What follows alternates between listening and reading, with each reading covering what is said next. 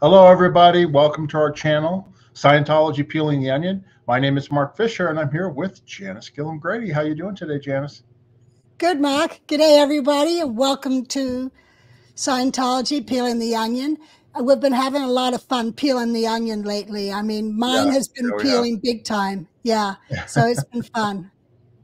All right, and then why don't you go ahead and we'll introduce our guest today, and he's back by popular demand. I mean, he's very popular, and we're happy to have him. He's a good friend of ours. Yep. And without further ado, we're really happy to have him. Wait. Yeah, go ahead. Oh, yeah. I wanted to do a special announcement of him because he's always been special to me. When he was 14 years old, Paul and I became his legal guardians when we were in the Sea Org together. And so I always refer to him as my first son. So let's welcome Jackson, Gary Morehead. Hello. Hey, Jackson. How you doing, brother? Hey, Mark. Doing good, Daddy-O. Always good to see you. You're looking good, man. You're looking thanks. good. Hi, Jackson. Hey, Mama. Hi, Janis. I wanted to let everybody know in the chat, we see you there. We want to welcome the people that are here. We see Mary Kay London is here from Albuquerque. How you doing? Glad you're here. And Clearwater Chad is in the house. Hi, Clearwater Chad. Hey, buddy. He's a cool cat. Yeah, he's very cool. And what we're going to do is we're just literally, it's going to be an open forum, open discussion. You know, Janis, Jackson, and I are going to speak, but also we're going to be popping up your comments throughout. We're not going to wait till the end to answer questions. So if you've got a question, go ahead and write question, and I'll start or I'll bring it up, and we'll talk about your questions. So you don't have to wait to the end for us to start answering your questions. We're going to do it starting right away. So if you have anything you want us to talk about or any questions, please ask question. If you want a super chat and super sticker, you can do that, of course. And we just asked everybody to be respectful. You know, I mean, it's just common courtesy. And that's pretty much what we've got going on. So, Janis, we want everyone part of the conversation here. So to get the ball rolling, I'm going to ask Jackson, who was security chief when his adopted parents left the base. When Paul and I left, you were security chief, and you know, we had been at that briefing when DM went psychotic in front of everybody at the Gold Base after the flood. The day on of the August flood. 11. Yeah, so he'd gone psychotic up there on the stage, and that's when, you know, I looked at Paul and he looked at me and I said, "I'll take the car," and Paul's like, "I'll take the motorbike." We both knew exactly what we were going to do. And the next day was when James Byrne and Greg Wilhare were going to be fired into gold on a mission. And all the penalties were, you know, you don't show up on time or you're late, you go to the RPF. Right away, I mean, it was so ridiculous. It was miserable. Yeah. And so that night, when everyone was woken up around 10, 11 o'clock at night to go into the base for a stupid drill, Paul and I already had it approved for me to take 3 days off to go visit my aunt and uncle who were coming over from Australia. Oh, wow. But Paul was not approved to go with me. He had been approved, but because of the flood, it was said he can't go with me. So that's when I told Lisa Schroer, when she's like, "Well, what are you going to do?" And I'm like, "I'll figure something out, don't worry." And that's where I'm like, I'm out of here. Yeah. There's too much control of my life. So when everyone was getting onto the bus to go into the base back at 11 o'clock at night, Paul and I loaded up the car with some things and told everyone that I was going to drop him off at the base on my way to go pick up my uncle and aunt. Well, instead of taking the right turn to the base, we took a left turn and headed out of there. See ya. See ya, yeah. And so nobody knew until the next morning, probably, when I guess Paul didn't show up for muster or something like that. Yeah, there was a time gap simply because of all the diverted attention to the significance of the newfound lower condition gold found itself in as a group, and all the stipulations and restrictions that came with it. And we took a beat down the first night, like you said, being brought back in. And I just significantly remember how miserable that was. So yeah, it was a bit of relief to hear, hey, I get to get diverted off of all this and go find and deal with Paul and Janis. It was a bit of a relief. It was doubly bad because I left that night too. I took Yeah. off as well. Yeah, I know. So it was probably like, It was you a know, double what do whammy. they call it? Red alert, red alert. Oh, well, yeah. In the Sea Org terms, it was called the Hill 10, and Yeah. I never knew the origin of such a statement, but yeah. But Mark, you stupidly went back. We didn't. Yeah. Well, yeah. Well, we get to happily tell ourselves that now. Well, you stupidly went back. You know? But actually, there was an advantage to you going back, because that's how you found out Paul and I had left, and that there wasn't anything wrong with you, and that you left again. Yeah, Mike Sutter told me that when they recovered me in L.A. and drove me back. He said, "Oh, Paul and Janis Grady left last night too." And I was like, "Okay, that was a mistake, because now I know I have someplace to go if I leave again." Yeah. I even remember making. I used to try to find you guys standing in the booth, Janis. I used to make phone calls on my little ability to find people. Yeah. I was doing it heavily on the side. Like, how can I find them? I was calling Yellow Pages, you know, at the time, what was available publicly. But I was trying to find out, I was trying to remember your maiden name, you know, your middle names, and the whole 9 yards without being obvious or being caught trying to find out where Janis and Paul went. And you were trying to find us to bring us back? Well, no, I never knew where you guys ended up landing. I knew you guys were gone and we had to find you, but that, you know, that wasn't too hard to find you guys, because I'm going to say within 48, 72 hours, you guys are already back at the base of the U-Haul. You had all your stuff. We're coming to get our stuff. Yeah, no, you guys dictated the show. Sutter and everybody else involved was just the middle people answering to Dave of, you know, passing your demands on, and this is the way it's going to be. And then the church having to give back their response to your statements, and how basically everyone's going to be happy, but you guys are leaving. You know, that was the problem. That was always an undertone taste of, especially of people of your caliber, you know, the significance of your guys' departure. It pretty much, the ball was in your guys' court, yet nobody would ever say that, if that makes sense. No. Whereas anybody else that would leave, that I would chase and bring back, the ball was certainly in the church's court. And the people knew that once they came back to the base. They had no say. It was just complete victim state of mind, wet dog behind the stove type of existence, where you guys are like, nope, it's our way or the highway type thing. So, and you guys weren't being bad about it. It just no. It was just the strength it takes to maintain that, and to get it through them. You know, the washing the fear from your soul of, well, I can't ask for that. No, you guys had, apparently, in my perspective, had the freedom. Yeah, I want this, and if I don't get it, this is going to happen. And you know, you guys were already gone. You know what I mean? Yeah.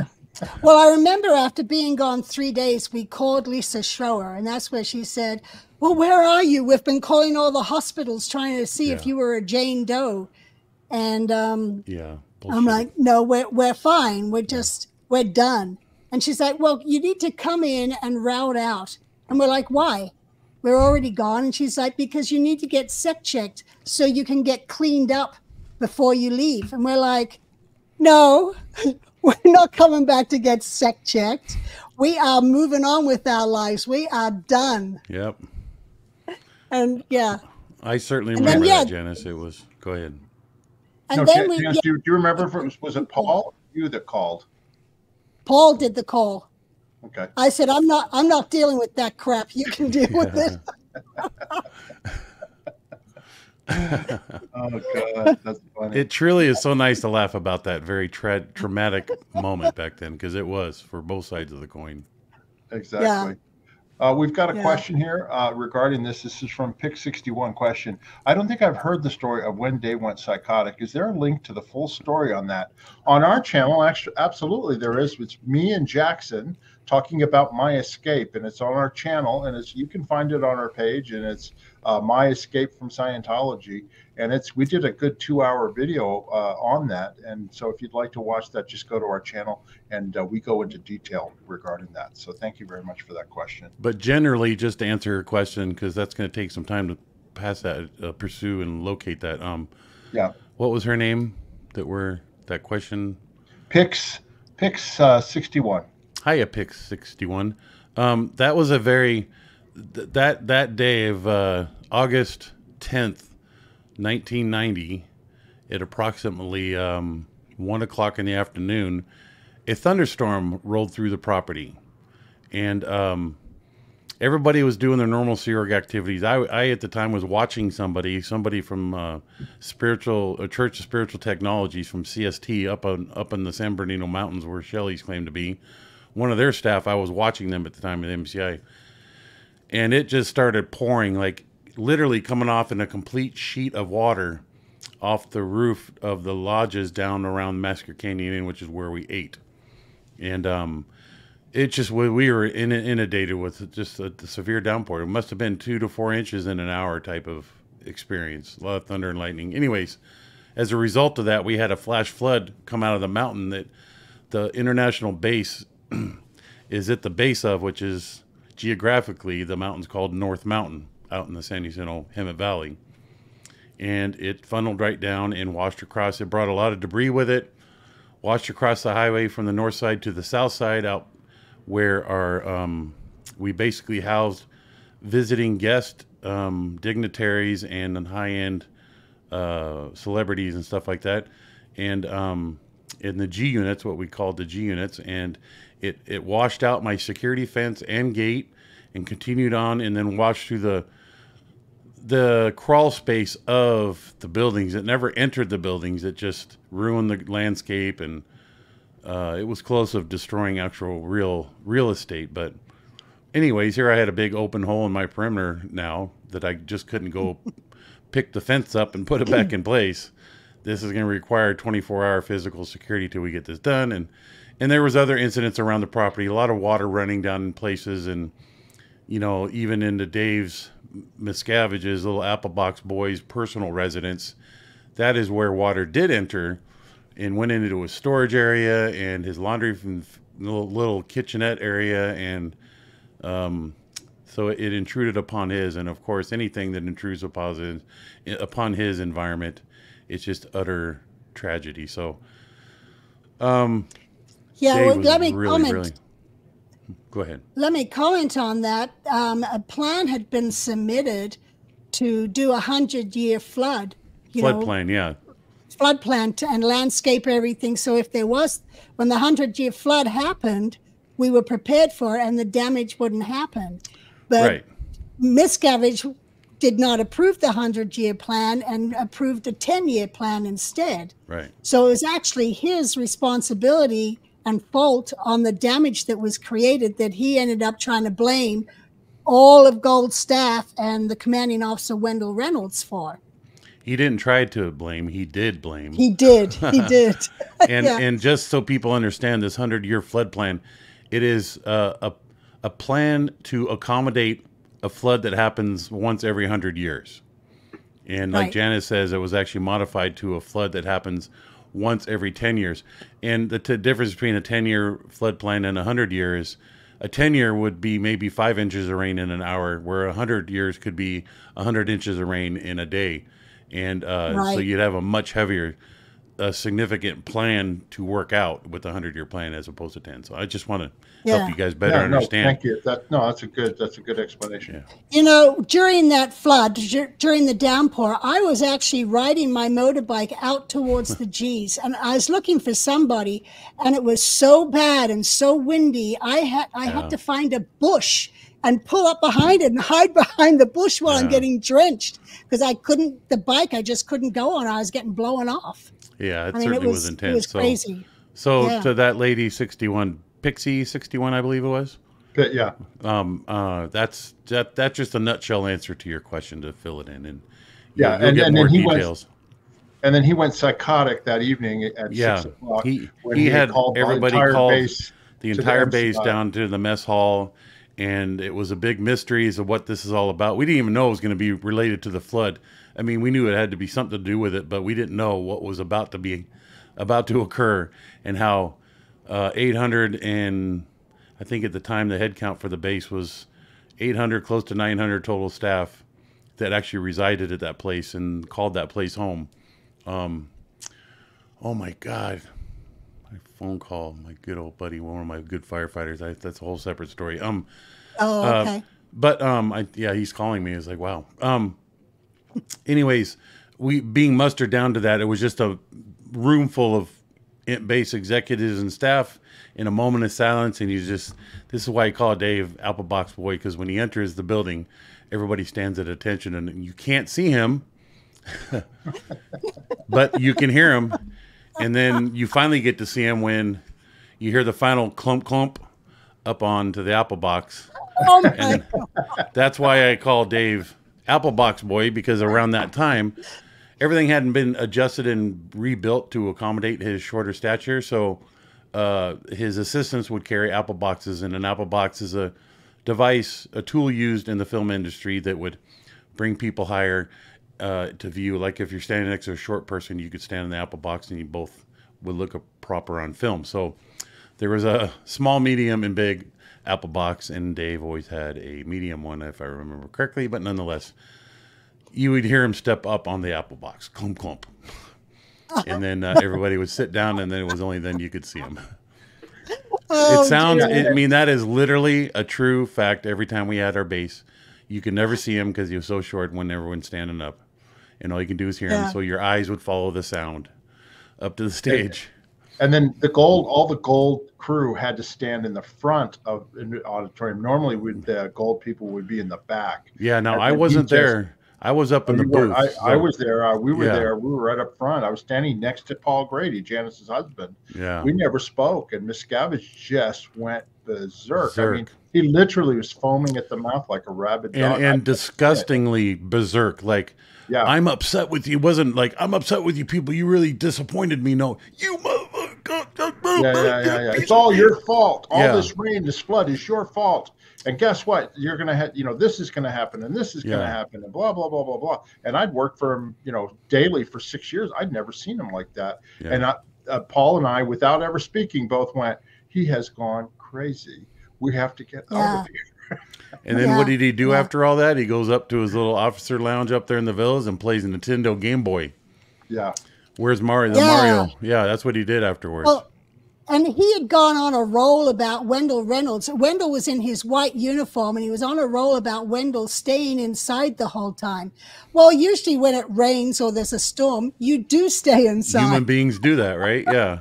You seek shelter. Exactly. Yeah. Why would you want to go outside and inspect the property when you can't even stand up against the wind? See, now in Wendell's mind, because you and I, we all know Wendell, right? In Wendell's mind, he's going like, well, you two asshole, look at your uniform. You didn't go outside either, Wendell would say that to himself. If he could voice it, he would have said it. Yeah. Exactly. Okay. So got it. Go ahead. Are we done with that part? Or yeah. I've got another question for you. All right. Here's our next question. Question from Jehovah's Witness Apostate. Question, Gary. Did you get to know Janis's mother? What did you think of her? Yvonne, in my early, I got to hang out with Yvonne, like in '79 was the last time that I saw her.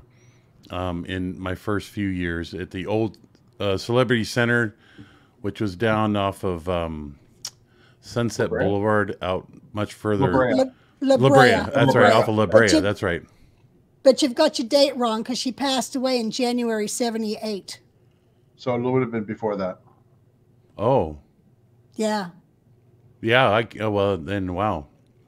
See, this kind of stuff happens. Hey, we grew up in a cult. Our timelines are slightly off and down. Well, maybe it was just her presence, or the atmosphere was still full of her, because I could have sworn I met and hung out with her, but maybe it was just the place was just so rip-roaringly had a pulse. Yeah. I don't know. I felt that I'd had. Huh? The manor, per LRH Hubbard's instructions, was supposed to be made a shrine for Yvonne. Right. That just goes to show the atmosphere that existed about her at the time. at the manor, she'd set up the public relations organization, and she had a whole bunch, a few offices there with her keys to the cities and photos with different celebs and the lounge for the celebrities and so forth. And Celebrity Center was still over on La Brea at the time, but yeah, it was supposed to become a shrine for her. Yeah. Well, to answer that lady's question, I mean, obviously I had mad respect for her, and she was like the ultimate example of what Scientology was to afford people. Always very full of positive energy. It was there was no shadiness to or undertone to her. It was genuine honesty and love and interest in those that she interacted with. In the things that she did, her goal was always to make something better. Even if it was already good, she would make it better. If that was her responsibility or her interest, she would wholeheartedly give to that. So, yeah, that's what I remember from being an absolute little punk way back then. Because that was about the time we were building all the L. Ron Hubbard offices in the L.A. area too. We were renovating them all, and had to go over the CC for something. Anyways. Yeah. So here's another question, also from Jehovah's Witness Apostate Janis, about your mother. Was your mom ever sent to the RPF? No. When the RPF came about originally, well, she was always the commanding officer of Celebrity Center. And then when she got removed from that in 77 by an evaluation and false reports from the Guardian's office, she was just sent to Flag for training and did the public relations course, and then she went and set up the public relations org. Yeah. Okay, thanks very much. Next question is from Cece. Question: where's the history of the advanced organizations being started? How many were there and when? AOLI had several in 1977. Don't know till I heard the names here: Kenny Lipton, Claire Reppin, James Fuller. Man, well, we haven't done any video on the advanced orgs yet. We haven't gotten to that yet. Right, Janis? No, we haven't. But there was, well, on the ship, the original advanced organization was on the Royal Scotsman from November 67. And then when we got assigned liability in March of 68, it was moved ashore in Spain to Alicante. And then from there, it went to AOSH Edinburgh, because Scientology was banned in England, so it was put in Edinburgh. And then there was, when the Class 8 course was done, AO Los Angeles was set up, and also AOSH Denmark was set up. And those were the three at that time. Yeah, we were going to do one in Greece, but then we got kicked out of Greece, and that's why Denmark got set up. Gosh, when I actually arrived at PAC in 1979, May 79, the chain link fence was still around the complex that was installed shortly after the FBI raid. Yep. Oh. Yeah, there was a chain link fence around the entire, from LA Org, around Big Blue itself, up Catalina, along Sunset, back down, which was, what was it, Berendo before it was changed? Berendo? Yeah, I think right. so, Yeah, down to Fountain, and then along Fountain. And that was before it was even painted blue. It wasn't even blue then. That's right. No, I remember that. Yeah, okay, I showed a photo. Here. I showed a photo of it in the running program video of the building before it was blue. Yeah. All right, this is from Peter Anderson. Question for anybody: what do you know about the tunnel under Gilham Hot Springs Road, public right-of-way, connecting both sides of the Gold Base? Does the county inspect the tunnel for safety? It wasn't there when we were there, Janis. Yeah, no. That had to happen after we left. That was a long-term planned intention to reduce the risk to staff crossing the highway every day, 3 times a day for meals. Because Highway 79, which is it's a state highway at the time that ran right through the middle of the property, that would take you off to the west or take you off to the east. One direction you headed to Los Angeles, the other direction towards the east you would head off into town. Right. And it was always a challenge. I actually had guards posted out there to help staff across the highway. It was a to-do to cross the highway, especially as time went on and population increased locally. a lot more traffic was coming through. So when the base itself it was decided to do improvements and build it out to what you know it to be today, which is do a design. What are we going to do with this? Upgrade this, fix this, the new interiors, the new exteriors, the new grounds, and all that. Part of that plan was we had built and installed 2 tunnels, one through the main central, leading from where you see pictures of the qualifications building that has the steeple and the cross with the stainless glass with the Scientology symbol in it.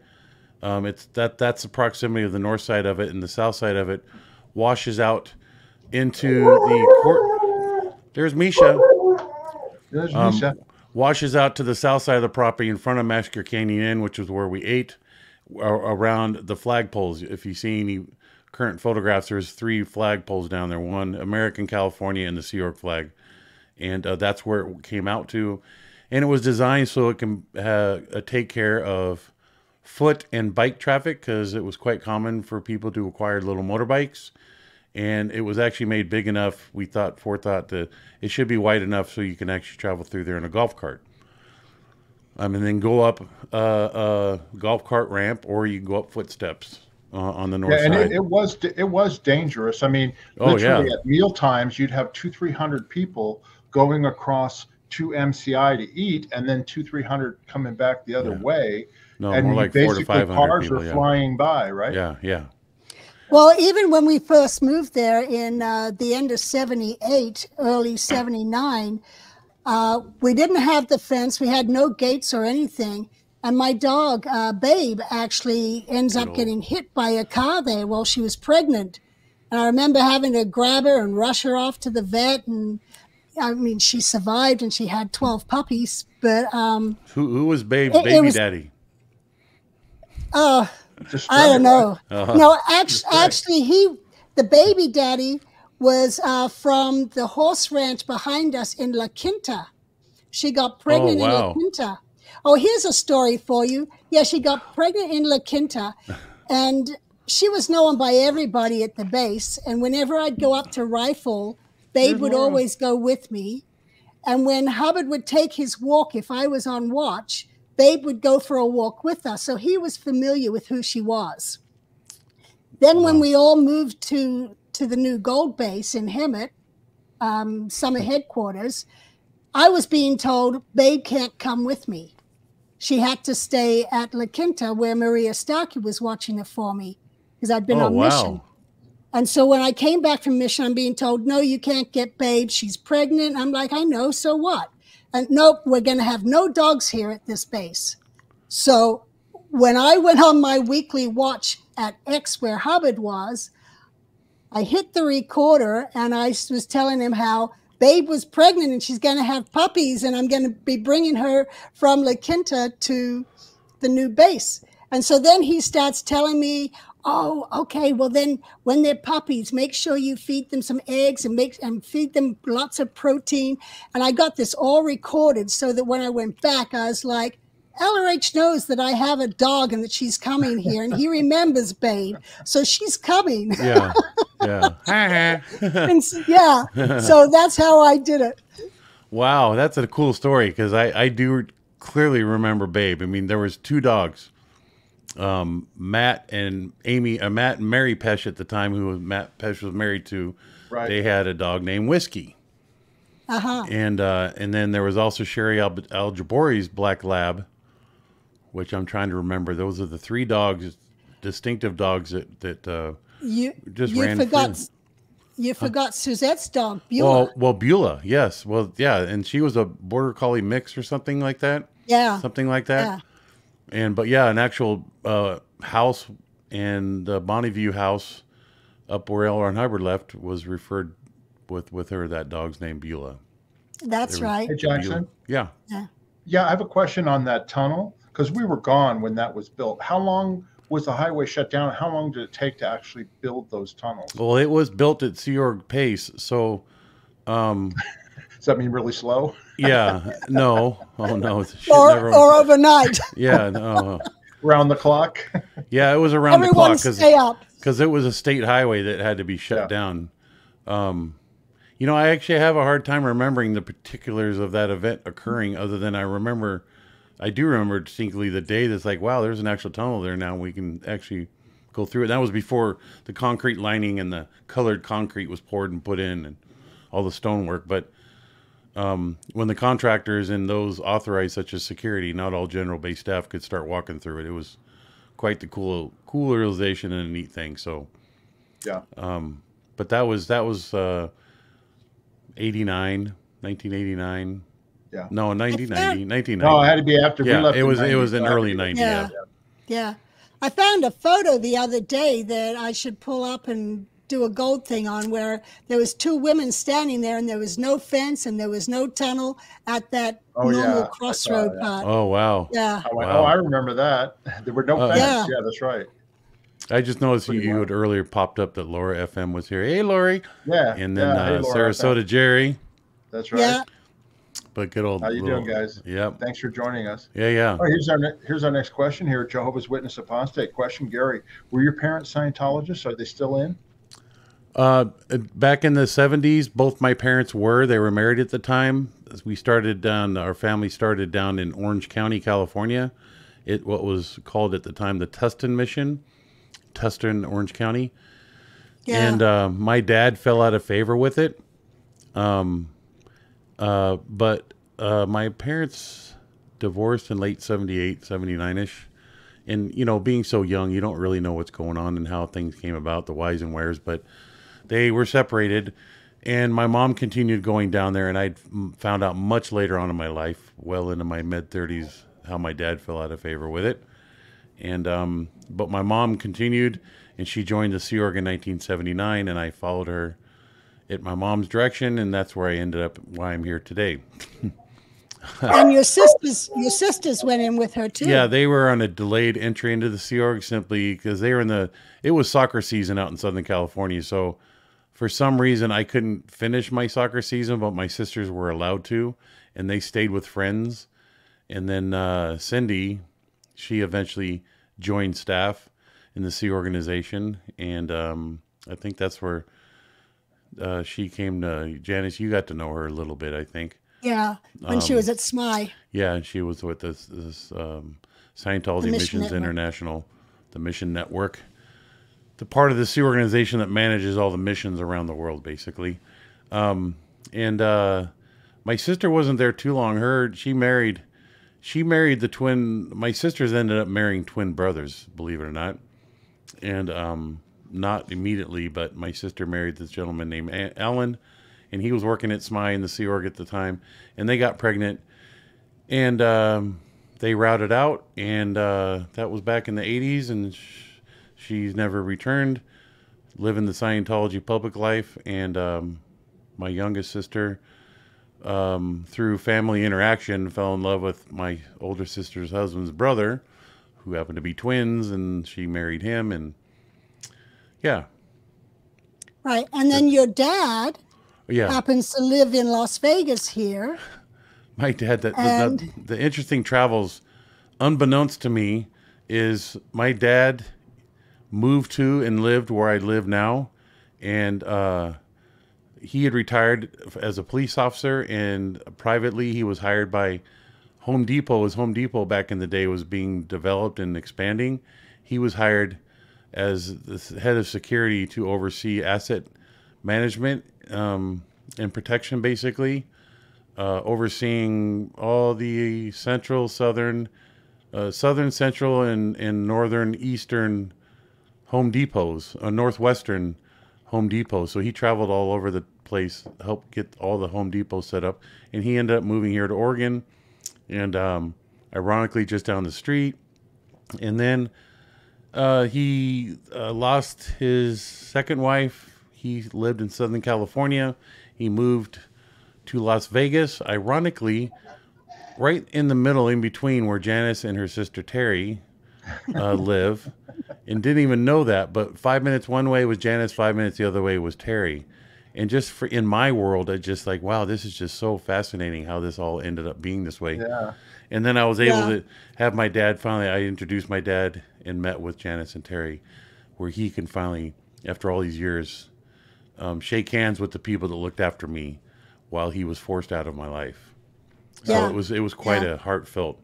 My dad and Terry and Janis are very close. My dad highly respects them. And I spent Thanksgiving at your dad's house. Yeah, he sure did this last year. That was a beautiful thing. My dad loved that. Yeah, that was fun. Jackson, are any of your family still in Scientology? Both my sisters, my mother is, she's still in the, she's no longer in the Sea organization, but she's an old fragile woman now and has been geriatricked out of the Sea org. I'm, you know, like I'm not the only one, but I'm just one of the many children that grew up in Scientology waiting to get that phone call days, months, or years after the fact of your parents dead, not past. They're not going to tell you gently. They're going to tell you crudely, oh yeah, your mom's dead. Yeah. Well, I mean, but even or not tell you at all. They didn't tell me. My sister died 6 months before, and I found out on Facebook by accident. Well, you know what I mean? Yeah, I was just going to go ahead, Janis. Go ahead. Even if you're in the Sea Org, they wouldn't tell you if you're at different locations. It's like when Annie passed, the mother didn't know, and when my mother passed, you know, it was being kept from me that she was even sick. Right. And that she was dying. So even when you're in the Sea Org together, they don't tell you. There's no respect paid toward any empathy to fellow human beings. There really isn't. Right. No. If what you got to say or do if it doesn't have anything to do, what you say or do doesn't have anything to do with the activities of this organization, it just literally goes in one ear out the other. I'm actually surprised it actually does go in an ear to then go out the other, because they actually have zero. Like, you could be sitting there talking to them about some point of interest or some organizational task, and then go, God, this reminds me of this time when I was with my mom, and they'll just lose interest in the conversation. They don't even listen. Well, having a family is basically considered a consideration. Yeah, it's considered a in our in-house. I don't know where, again, this is another phrase that come from. It's considered other fish to fry. Like, you present the fact that you're there and building meters or holding watch or going on missions and dressing your Sea Org. But then when you express something other than that, it's called other. You have other fish to fry. Your interests lie elsewhere. You're not focused 24/7, 365 right here in front of you. You're allowing other ideas to enter your mind, and you have other fish to fry. So what is it you have to hide? And that, because of that toxicity of that thought of people finding that out about you, that you wonder this or wonder that or have interest here or interest there, you never voice that stuff. So it just became this self-imposed naughty. That's a naughty thought, for lack of other terms. Yeah. It would be better to think about porn than think about that. I would comically give that as a factual fact. You wouldn't get as much trouble. Anyways, it's so crazy. It is. The mindset that you come to realize. Yeah, well, it's like we had Scott Campbell on, and his whole problem started with him wanting to go and see his grandmother before she died. Right, isn't that crazy? And then it just blew up and got bigger and bigger and bigger, you know, where he was out of control. No, he just wanted to go say goodbye to his grandmother. Yeah. It's crazy. Yep. All right, I'm going to go to the next question here, okay? Okay. We've got Melanie Johnson question. It's great to see you all again. Well, thank you for being here, Melanie. We appreciate it. I love your peeling the onion stories. Janis, your memory is amazing. Do you think that is because of something you learned in Scientology? Well, I must say, in Scientology, in auditing, you have to recall a time or go back to the beginning of the incident. So there is a lot of memory work. It really is. I mean, it's funny to mention that, Janis, because that is something that you constantly are always asked to, consult your file clerk upstairs here. about Yeah. some specifics, and it's not just a generalized idea. It's actually detailed time, place, form, and event specifics. You're always asked for time, place, form, and event, so you're always in the mindset of thinking, well, yeah, I was at the park last week. Well, what time were you at the park? What was the weather like? How many people were there? Yeah. What were you wearing? What were the smells? So being set in that type of mindset when you're recalling memories, people have told me too that I have a great memory. I'm like, I'm just me. There's nothing special about it. Yeah, But, I get the same thing. Yeah, but I do humor myself by how much detail I can remember about something. I mean, Janis and I were talking the other day, and I just called her with a 5-minute question. We ended up talking for 2 hours. It seemed, well, at least an hour and a half, right, Janis? It was about an hour and 45 minutes. She's got her beautiful granddaughter in her lap wanting her attention, but yet Janis and I were captivated in our own conversation of the details of little specifics and memories back at the International Back, way back in the day. Like, I cannot believe I'm even remembering this. So, yeah, it's some things you learn. I don't think it was a thing. It was a thing we were demanded of. It was a culture, and thus it changed our personal. For me, it changed my character. Yeah. My character on ability to remember something and observe what I'm seeing. And, you know, I guess we were clear, weren't we, Janis? Because our analytical mind was capturing information and wasn't muddied by reactive mind crap, right? Well, also, if you have to write a knowledge report, you got to put time, place, form, and event. You know, otherwise it's a useless report. Exactly. And you don't want to get in trouble for that. So you provide all the specifics as much as you can remember. Yeah. Thanks for that question, Melanie. We've got the next question here. This is Pick 61 again. Question for Jackson. Jackson, did Scientology safe point the fire stations like they did the police? If so, do you think that still happens today? Okay, quickly, I'm of the firm belief that it does not happen today, because anybody on staff, if they were not involved as deeply and passionately as I was with the fire service out in Riverside County, they wouldn't know what to do. They would just trip amongst themselves. The fire department although it's a public service entity, their mission statement is significantly different than law enforcement. So they are truly there to bring resolution to troubles in people's lives. And they can't leave the incident until that is met and satisfactorily achieved, and then they return to quarters, where law enforcement, they may come off as though they're there to bring resolution and to the conflict or problem you're having in your life that they responded to, but yet it turns into an investigation, and therefore they can never deem it completed or closed until that investigation is clean. So it's always kind of kept open-ended. So having said that, did Scientology safe point? I don't think they did it in LA, and I didn't see it. There was a recent response to the test center at the Hollywood Inn, at the HI there, the building that has a big, tall Scientology, green Scientology sign that's posted on the corner. You can see on Hollywood Boulevard. I watched that in detail to see how the firefighters were interacting with the staff, and they were just dutifully going about their job responsibilities, and there was not much of any interactions between firefighters and the staff. If there would have been, and if there was, it would have been a fire captain or battalion chief, simply to determine where was the fire at, the source of the fire. We're going to go investigate it. Then they would report back to the church as to their findings, and they just go about their business of doing, if they need to shelter something up, board up windows because glass was taken out to ventilate something. I don't know. It's a whole different thing. I highly suspect. My first question is, I would say no. That doesn't eliminate the possibility of them showing up in a public setting such as LAPD does at a gala or something to do some voluntary raw public interaction, you know, rubbing shoulders. But they've historically, you can't go back and say, yeah, LAFD, LA Fire Department, or even LA County Fire was ever brought in to any public relations activity. At the base, I used to bring the local, my captain and my firefighters out to the base to introduce them to my wonderful staff and introduce my wonderful staff to these wonderful firefighters and my wonderful captain. That was my mindset. And I felt the more information the firefighters or the fire department knew about the Golden Era and the building construction, which is a vital piece of information as a firefighter, how things are made.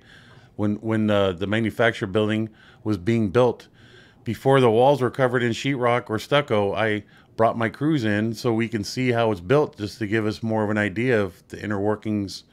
Anyways, that's a technical aspect, but even this gentleman who was ringing earlier, I used to take him on tours just so they can see, to support their desired knowledge as a firefighter. So if they do respond, they already have some working knowledge, so it allows them to be more positively effective at the service that they're to provide. So there was never, hey, why don't you come there and rub shoulders up with us, and we'll feed you well and wine and dine you mentally, and then can you please speak about Scientology highly anywhere you go type of effort. There was never any of that. See, on the ship, we always had to safe point each of the ports. And so we'd have VIP parties on board, and all the local officials would be invited, and our public relations people would mingle with them. Some crew members might mingle, like the purchaser who would have to deal with the local chandler. And so it was always made sure every port we went to, there was a VIP party, and they all came to the ship, and there was music playing and dancing and drinking, and the locals would happily go off drunk, and they were became good friends. But once we came to the U.S., even in Clearwater, they were supposed to the idea wasn't to take over Clearwater, it was to become a part of Clearwater. Right. And join the different communities. And that's why we even had baseball teams and, the crew out there doing activities and trying to become part of the community, rather than just sitting there and becoming an eyesore, for the locals, which is what happened in Hemet. There was a certain time period, Janis. I'm glad you kind of highlighted that, because I distinctly remember there was never a clear cut, at least verbalized intention or planned intention at the base towards external public relation efforts. It was always just to be happy, great friends with our local community. We like them, they like us. Right. And that was the way it was left.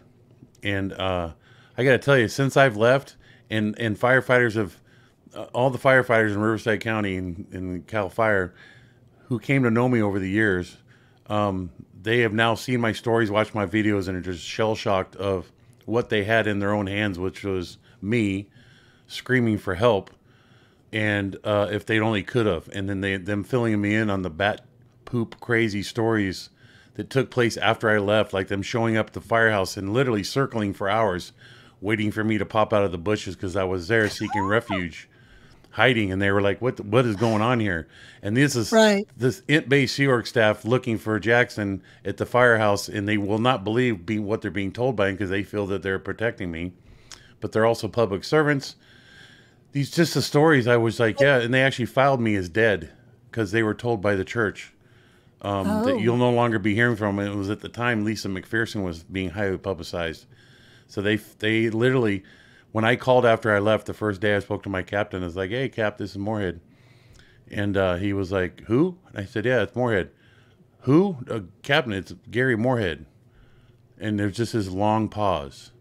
I'm like, hey, Cap? He goes, dude, we filed you. I said, what do you mean filed me? We filed you as dead filed you, like you're dead. That's what we were led to believe and told. That was a weird thing. Even this August of last year, I didn't even solicit it. I met with who's now a high-ranking chief in Cal Fire. He even retold that story to me. He could not believe that that's what he was led to believe, and they actually filed me as dead. That's a weird thing as a human being to experience, where there's other human beings truly believing, and especially the people I was so intimately close with as a brotherhood were led to believe, and that they would never hear from Morehead again. Right. Well, what you were doing was safe pointing, becoming good friends with them. And that was through the direction and guidance of Shelley. Shelley gave me carte blanche. Right. But you look at all the other staff there who have nothing to do with any of the locals to the point where it's like they don't know how to deal with locals anymore. Yeah, they don't. Yeah, I remember going on a leave of absence to Paul's family, and she's got a garden, the mom's got a garden or this and that. I knew nothing about life outside the Sea Org. I kind of felt shy and unable to even have a conversation that there's tomatoes growing in the backyard. How do you plant them? I know, right? You How do they grow? What? Yeah. Right. And you just really don't understand the outside world, No. and it pushes you further back by not being a part of it. Go Yes, ahead, Mark. I've got another question along the same lines. This is from Elizabeth. Are you still working or volunteering as a firefighter? Sadly, I'm not. I don't have what they call nowadays the receipts to prove it, but I do have connections that were deep within the systems that the church worked hard to eliminate my possibilities of being a public servant as a career. And I probably said that way more elaborately than needed, but they basically shut down, they burnt the bridges, and every effort I tried to put forward, they worked in and undid. It's a very sensitive working environment because the fire service is a merit-based system. You earn yourself into those positions. You start off young and you get the initial training, and then over the course of time you obtain more training and you prove your capabilities and your strength and desire to be a very honorable and loving, for lack of other terms, really, not loving is not the right word, but just a very dedicated professional being a true public servant. And so when the language that was introduced by the church into this environment, that would be something that I would end up fighting the rest of my career. It would follow me like a black cloud. And they knew that. That's like what you've heard OSA doing to other people when they get in the workplaces. As an example, if I showed up working in a place and I get established there, the church would find out who's married to who's what, and have flowers sent to that woman in my name. And next thing you know, you get pulled in. It's like, how come you sent flowers to my wife? And this is like the wife of the CEO or something. And that would just ruin your career. Yeah. Yeah. And that's what they do. So, but that wasn't what was done in the fire service. It was more significant than that. But once that language is introduced, because it's such a merit honorable based system, it's just once it's tainted forever. So that was their successful effort of it. But I did get 20 years of hardcore activities of volunteer firefighter. I will tell you that. Well, we thank you for your service. Well, was not. Thank you, Mark. I just, people say that, and I'm like, you know what? That was never on my mind, but I know, but still, I mean, I miss it tremendously. And it's not on bravery. It takes real bravery to go into a burning fire. I mean, I saw that one that we had at the base, and it was scary. The one that was going up the hillside. I mean, it moves so fast. I mean, the firefighters really, really are. I was on a fire down in San Diego and traveling on this road. I look off to the right. I'm doing like 45, 50 miles an hour, and the fire's out racing me. I'm like, is this really happening? And we were trying to get the head of it. But the stories I could tell you. And the funny thing is, this little side note is my firefighting experience. I have never once, out of all the trauma and tragedy I responded to and seen and forced myself into, of putting my hands on and in and around and bringing it up out of the thing and back onto the path of survival and happiness, never once did I ever have a nightmare or dream about a bad experience. I mean, I don't know disrespect of my fellow past, present, and current firefighters in the Brotherhood. I saw my share of stuff, and I saw a great deal of it, and it just constantly shocks me how not showing up to a muster on staff is a nightmare that would occur and rattle my soul and linger throughout the rest of that day or the next day. Responding to a head-on collision between two people that catches fire, and you see the remnants of that, and dealing with the family and having to put your hands in there and pull that buddy out of the car and the whole 9 yards. Never have I ever had in a nightmare. It just shocked me. I don't even know how to explain that. No, I get it. Yeah. Spiritually, mentally, as a soul, I don't know. It doesn't happen. So, I've got another. I hope I answered that lady's question. That answered that guy's I'm sure you did. I'm sure you did. We got another question. Mary Kay London, she's a member of our channel. Thanks for being here, Mary Kay. We really appreciate it. Question, Jackson, did you ever feel bad or did you not give your best efforts when you were looking for people who blew? Did I ever feel bad? I'm not going to look. Or did you not give your best effort? Oh, no. You didn't mind them? To say I did not give my best effort, believe me, that's one of those, again, that's a nasty thought. That if you're ever caught, like that could come up later in a confessional. So you never even thought of that. It's like, if you were thinking that, it's like, what am I not doing that I should be doing, and better go do it. Because if it does come up, at least you can answer that. I realized that I was having these lazy thoughts, you know, and I just got right up and started doing something with it. And then we go, okay, good. Well, you know, if feeling bad, go ahead, Janis, buddy. I still have something else. No, well, I was just gonna say, I remember when Hansuli was trying to recruit trained auditors for the Flag Service Org, and one of them had been an old-time Sea Org member who is now running a mission in Holland, Hank Lahas. And Hansuli wanted to get him because Hank was a Class 8. And Hank was like, let me talk to Janis first. And he's over in Holland, and Hansuli's trying to get him to sign up. So Hansuli comes to me and says, I need you to talk Hank into joining the Flag Service Org. And I said, oh, all right, let me talk to Hank. And so I end up talking to Hank, and I'm like, Hank, don't do it. Yeah. The Sea Org is not what it used to be. It's gotten worse and worse and worse. You're safer just staying and running the mission in Holland. See, that's awesome. That was a big withhold. I was like, oh, I hope nobody ever sex checks me and asks me a question that will bring this up. Yeah. See? I never knew that story. That just hopes you listening folks understand the depths and what your soul would be rattled if you said such a thing. It's like, but Janis's honesty stuck through, you know? Just to quickly answer Mary Kay London's question, did you ever feel bad? I always felt bad about the situation at hand. It was always is upsetting to me that this person was in such turmoil that they found the need to leave. And then they left in the way that they did, and they were making it harder and harder for me to find them. But I wasn't upset at the fact that how hard they made it for me and others to find them. But it was bad because it started, the real bad ones is the ones that would really rattle the backbone of the property, such as people like Janis and Paul taking off. There's something wrong here, you know, as opposed, there's something wrong here as the general atmosphere of the place. Whereas somebody, a grounds crewman taking off, that's just part of the riffraff, you know.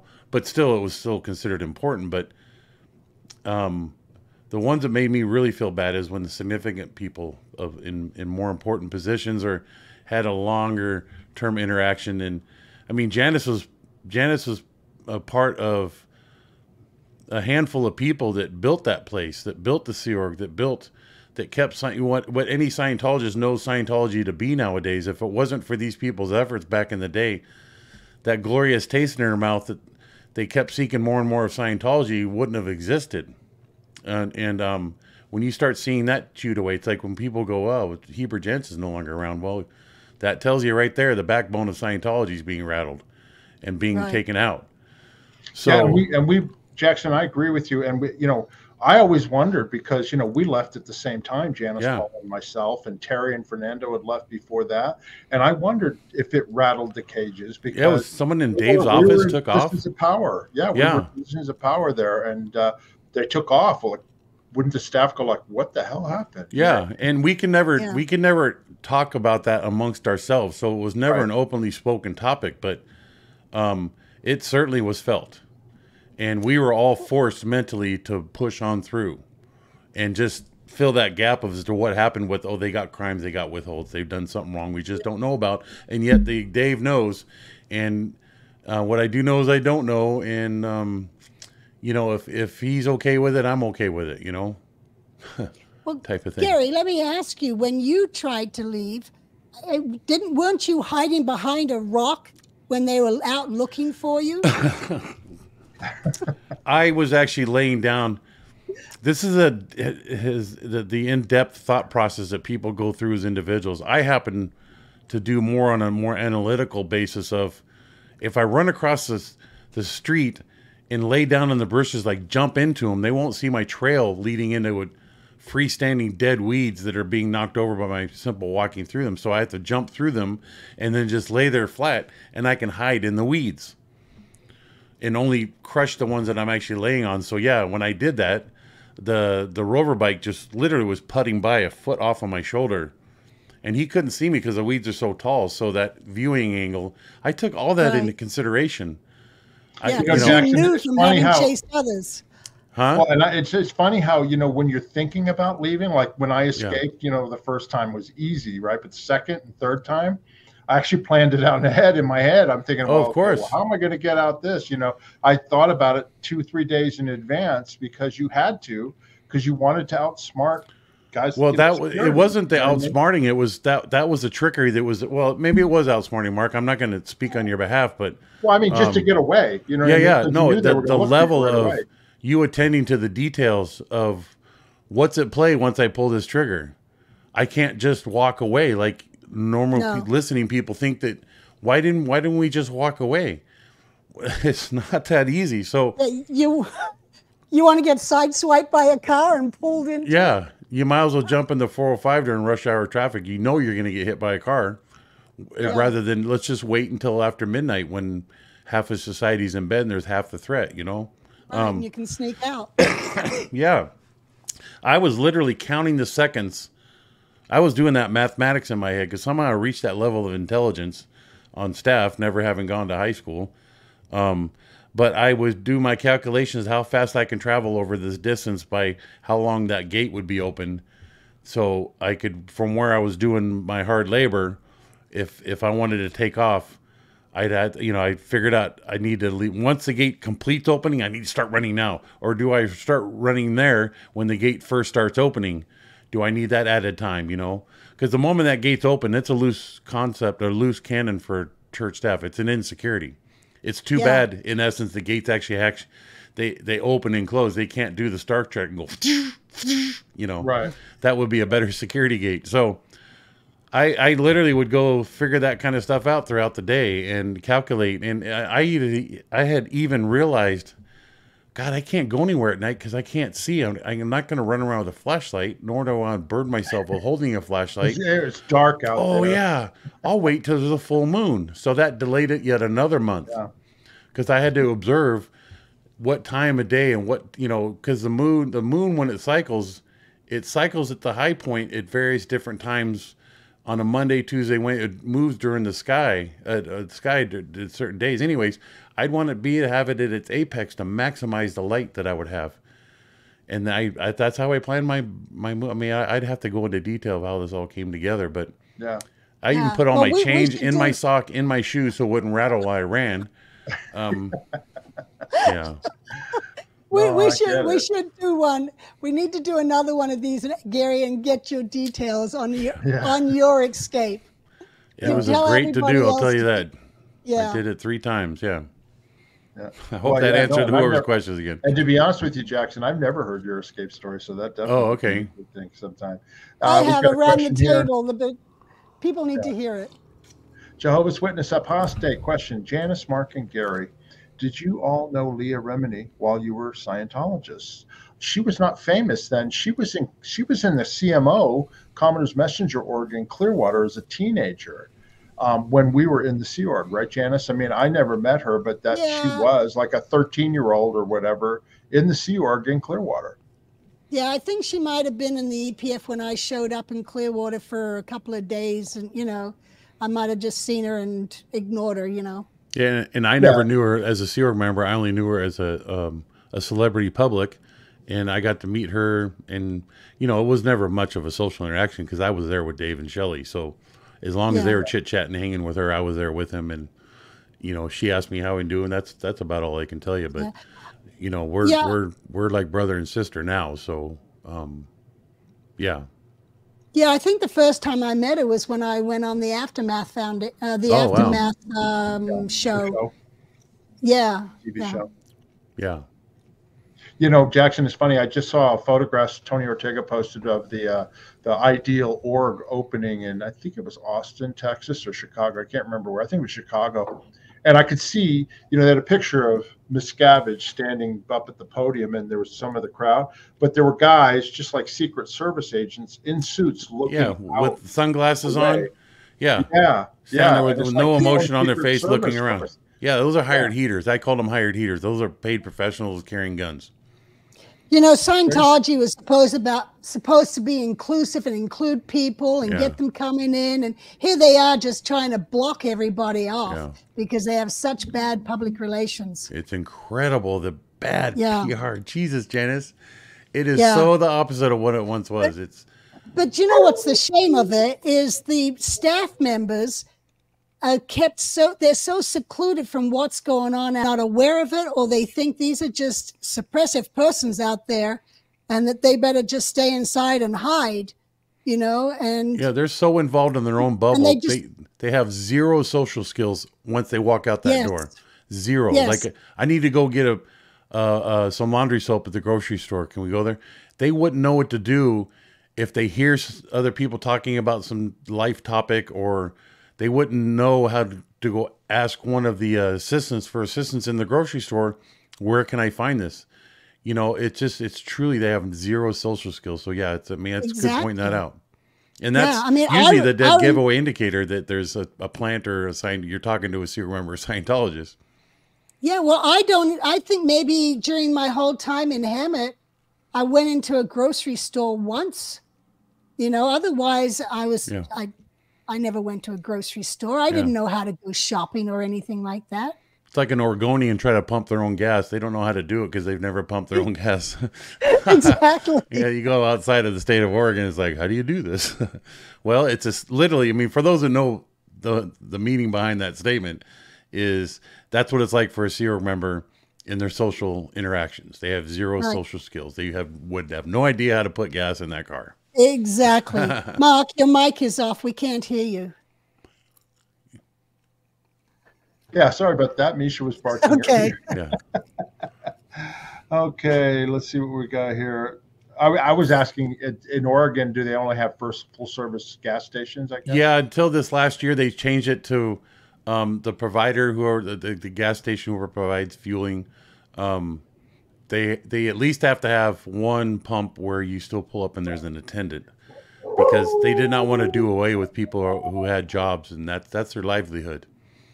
But the people who chose to put this on the dockets that they be allowed to pump their own gas, like even at Costco, like forever at Costco, every lane had an attendant or 4 or 5 attendants. You go to Costco, like down in LA, it's everybody fighting for a nozzle. And they park at different angles. Here in Oregon at a Costco, it's all nicely organized and they move people through.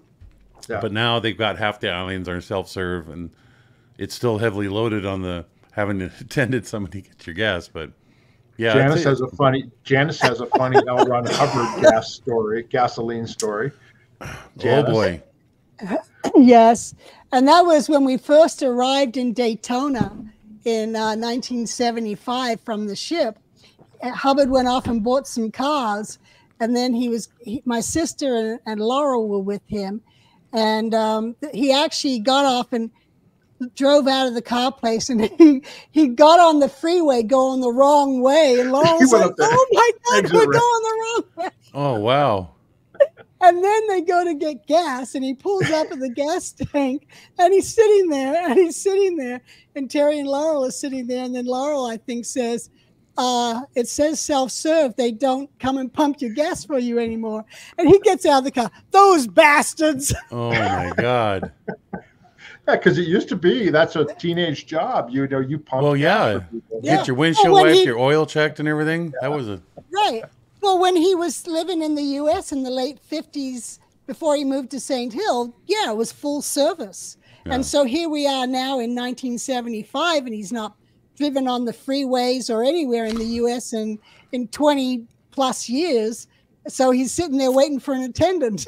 Yeah. See, again, even Hubbard had his own poor social skills, right? Right. Yeah. All right, we got another question. This is from Danielle Chamberlain. Hi, Danielle. Good to see you here. Question: do you think Scientology informed how you reacted when seeing tragedy in a fire? Did you act more cold than someone who had never been in? Meaning when you dealt with the Yeah. bodies, the fire, and all When that. I was a firefighter, I was fulfilling my personal passion of being a firefighter in life. I carried with me nothing of Scientology. It was, that may sound odd, but I was not looking for opportunities to provide an assist to somebody in tragic. I had a responsibility and an obligation to serve the public and non-judgmentally in any situation and respond to their tragedy and help bring them out of it and see to it that they were put on the path of help and recovery. So that is a very interesting question, Daniel, in that you probably would assume that I was trying to sneak in an assist every now and then. Never once did I ever do that, because that was not. And again, that was part of my waking up eventually. My interaction at the firehouse really helped me come back and bang my head against the wall. It's like, well, it's okay there, but why is it not okay here? And I did have to fight my fire captain and firefighters. I did have to battle in my own head that because we were always informed that anybody outside these gates and perimeter fence of the base are sad, poor souls. And I never thought that of my firefighters, because I witnessed the fact they are genuinely good human beings that would always give their life for the life of another in an effort to help that person. Right. And that is a very, to witness that. I mean, that's how the firefighters get along so well, because they're also there on a common purpose. But do you think Scientology informed? I'm not exactly sure how that fits in. Informed me how I reacted. Yeah, in other words, like your Scientology training or processing. Yeah. I did one time.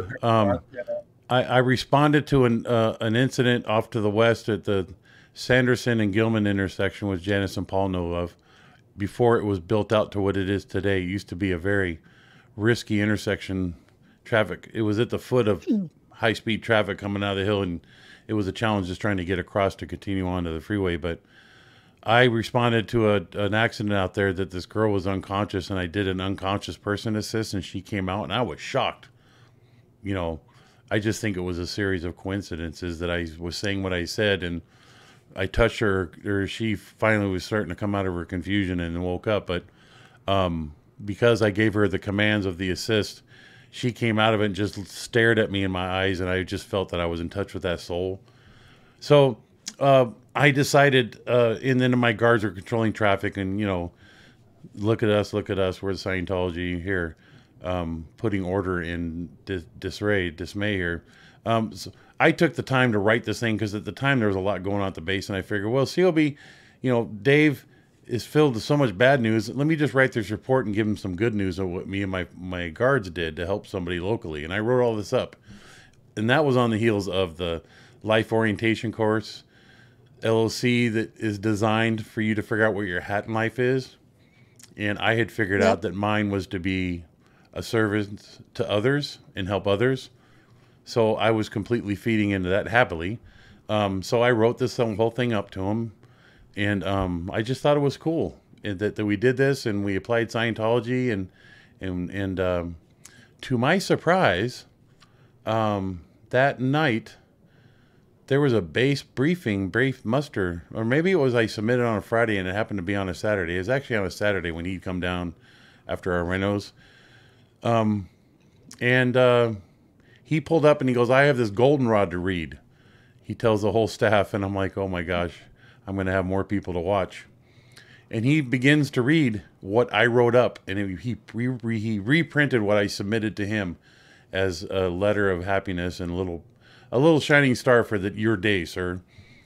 And he read out exactly what I did and what my guards did, and the results. That this girl, actually, when she was being transported off to the hospital, she wrote her phone number. She wanted me to have her number to stay in touch with her, so she wrote it down on my hand. And he read all that, and he goes, Jackson is hereby promoted to officer, lieutenant, midshipman, or whatever it was. I got promoted from a 0 to a hero that night, and 2 of my other guards got half promotions. But it was not simply just because my own name is attached to it, but it was witness to the first time that was such a rare thing that Dave ever acknowledged anybody publicly of having done something good and promote them. I mean, this is way outside of Sea Org Day, which is where promotions happened, right? You would work towards that one day a year to present yourself and hopefully get promoted. I just randomly got promoted on any given work day per se, and next thing you know, I was a Sea Org officer because of this act. It's like, well, shit, I've been doing this all along. I should have done this long ago, was my thought. You know, I'd be a captain by now. But That's right. yeah. But it was fun as a memory because I gave him a piece of good news amongst the shit that I felt that he was forced to deal with and handle every day. You know, I just figured he could use a little bit of good news, and that was the result of it. So, I will repeat that I was so happy with myself that I never ever introduce the ways, the technology or the ways and the reasons of Scientology and the Sea Org into the fire service whatsoever. Was not the culture, not the type of people, not the environment to do such a thing. And they have their job and they do it. Dude, they have figured that out long ago. That wheel's been rolling well before I got here. I don't need to try to reshape it and reinvent it. Yeah. So yeah. Go ahead, Mark. We got a couple more questions. Janis, don't start anything else right now because we're going to wrap up here.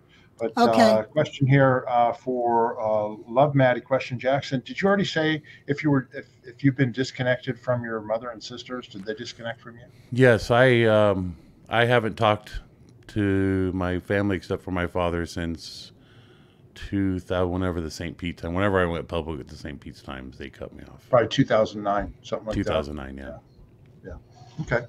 And then Jehovah's Witness apostate question, Janis. Why did your dad divorce your mom? How did your dad react when she died? Well, actually, my mom divorced my dad. Wow.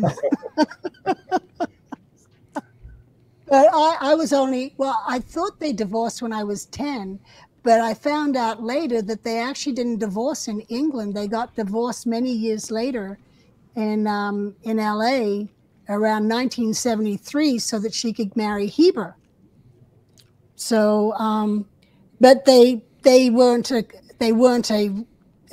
couple for all those years from my age of 10. And, but my dad he was like my mom's best friend. Even when she was married to Heber, they were always very close and good friends. When she needed help at Celebrity Center, setting it up, didn't have finances, he bought her all the folding chairs that she needed for the stage, for the performance room and, for the course rooms and stuff like that. So he was always there for her. And when she was dying, he had been in Australia when he got word, and he came back from Australia and went straight to Clearwater where she was. And he was right there with my sister and his girlfriend, Kay Gonslin, when Mom passed away. Yep. Which is a funny small world, Janis. I learned of Kay Gonslin. That lady got around. I'm not saying that to taint anything. It's just I found out she had many relations with a lot of significant people, like Jeff Walker, you probably know about. Jeff was a very good friend. But it was just that whole Scientology inner world. People end up, falling in love in the wrong places. But it's a small net world, so it's not unusual to find one guy or one gal attached to one person or many people. I'm not trying to say that it's a promiscuous environment. It's just by default, your interests only lie to draw from the Scientology community. Right. So you're not gonna start a relationship with somebody who's outside of Scientology. No. Yeah. Well, Kay became friends with Jeff because Jeff had become friends with one of her friends. She was a dentist in Louisiana, and there was a group of dentists, and Jeff ended up marrying your mother-in-law, your past mother-in-law. Yep. And so that's how Jeff got into that circle. And so after Dad and Kay broke up, and when Jeff broke up from Sue and left the Sea Org, he went to Kay for help. Kay, yep. And like I'm saying, it's just even so much I was finding this out while I'm doing my job in the Sea Org, and then I go home and visit my new family and find out that in the dentist world, because my ex-wife's father is very prominent in the dentistry world, and that's where she hailed from. And I'm like, wow, man, this woman's gotten around out here.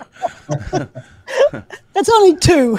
Well, yeah, it just was fascinating. So that's all. Okay, I got two more. One's a quick question, and then we got the final question here. Okay. This one's from Danielle Chamberlain. Question, a bit off topic, but Mark, what year did the gray moss get torn down? I don't remember. I think it was before we left in 1990. Janice, you would know better than me.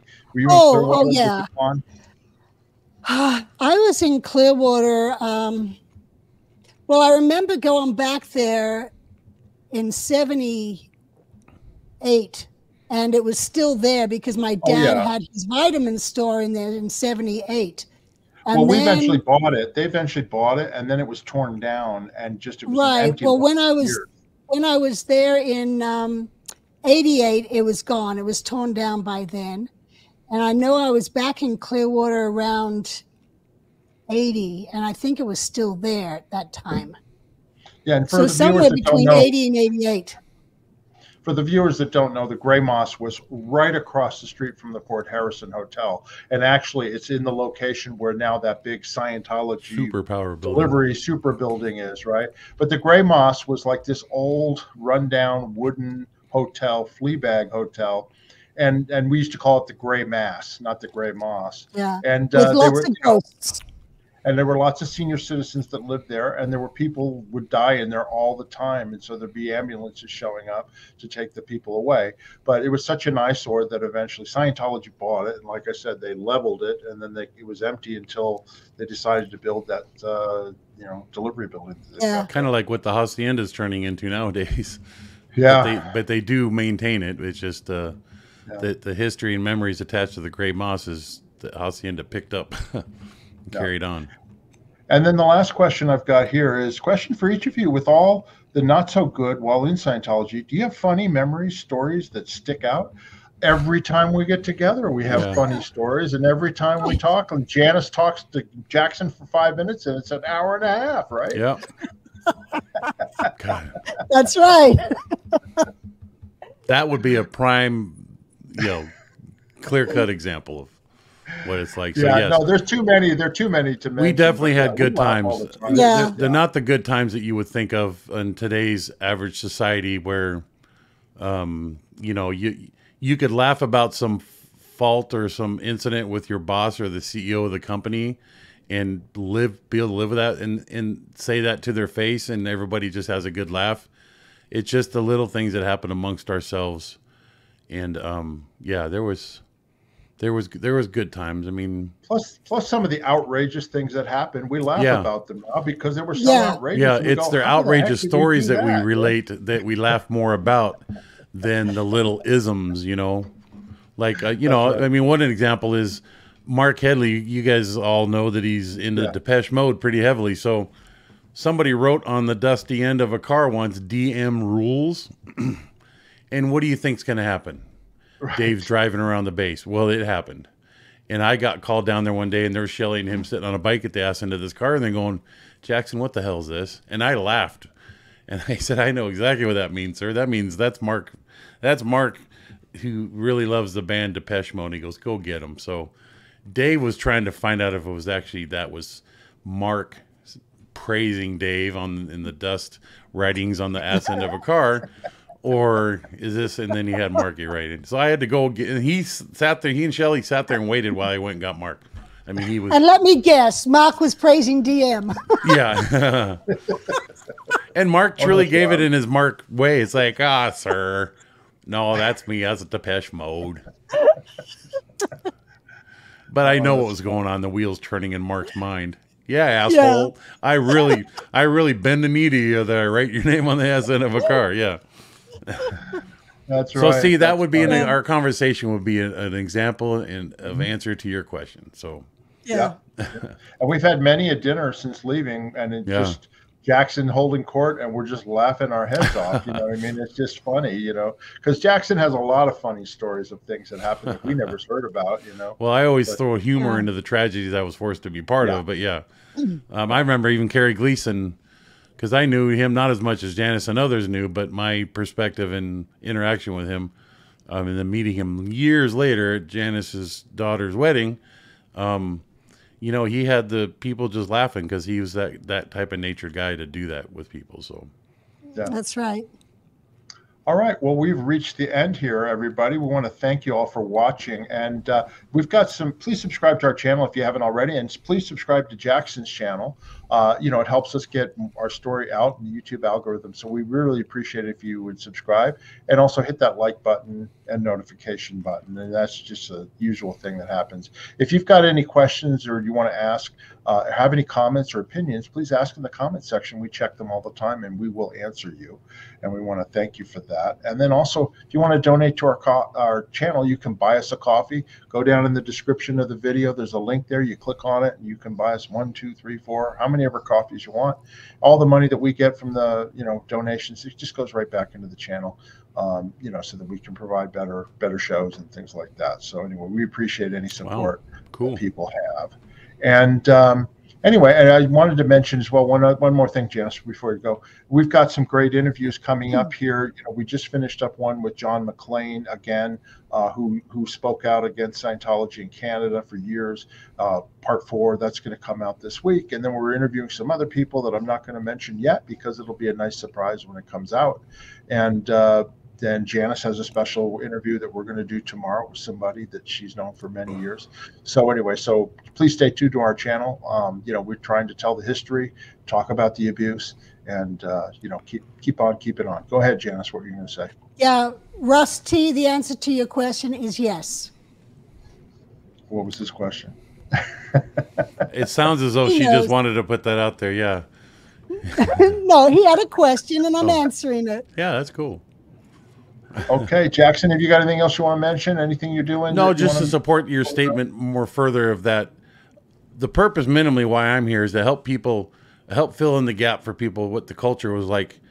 Having been, I was at the Imp base pretty much in my entire time in the sewer. I didn't run off like you folks did to go on missions or to go to Florida to go do this or go to wherever to do that. Pretty much 365, 24/7, I was at that base in my entire time there. So I had come to realize that I feel I could share and help people better understand how the culture to what it is today, the fearful culture that exists in Scientology and as being a Scientologist for fear of saying something.